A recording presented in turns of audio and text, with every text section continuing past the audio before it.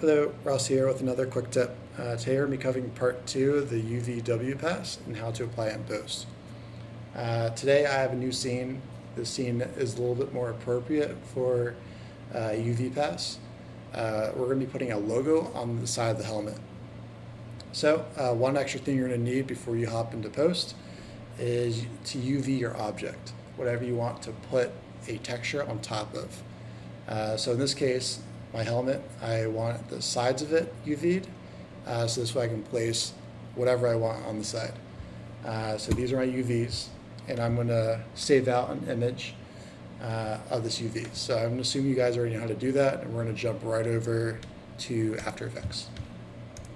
So this is our scene here. I already rendered it out. We're going to be placing a texture that's going to follow our animation onto this helmet. And we're going to need our mat, so let's grab our puzzle mat.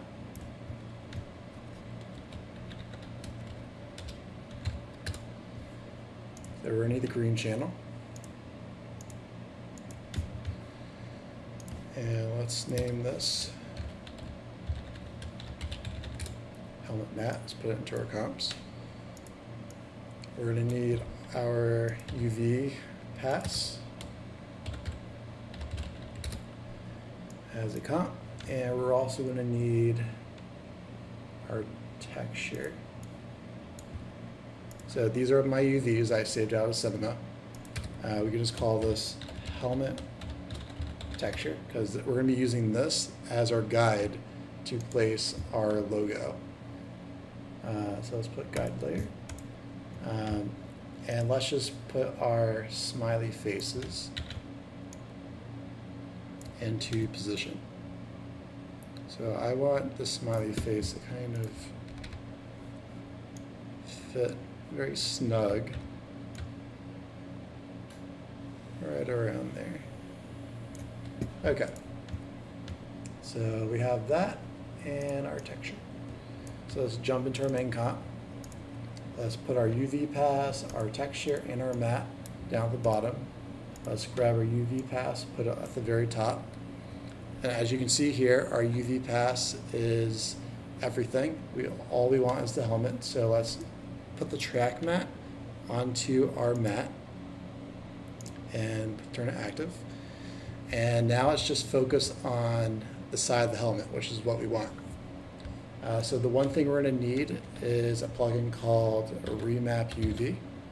This plugin allows After Effects to read your UV pass. So we're going to plug our texture, very similar to a material, to our helmet texture. So it's reading your UVs from Cinema, and I'm using your UV pass to apply it correctly onto your top of your render. So as you can see here, it's following my render. So this is super powerful because not only can you create quick revisions, you can also apply your reflections and your specular and anything else that you want to have on top of your logo. So you can really create a refined render, but edits can be made on the fly, so iterations can be very quick, and it's just an overall time saver. So I hope you guys learned something, and have a good day. Thank you.